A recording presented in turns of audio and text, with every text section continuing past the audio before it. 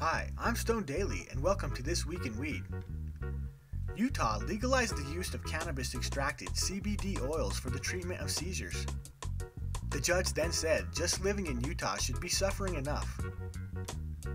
A man became the target of a police undercover sting after posting this picture on Instagram. After being arrested for selling pot to an undercover, the man said in his defense that the picture was supposed to be an artistic commentary on society in general and fuck the police.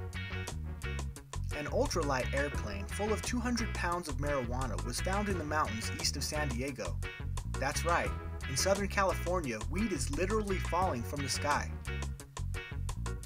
A Texas police officer was arrested after groping a woman who admitted to having weed in her pocket.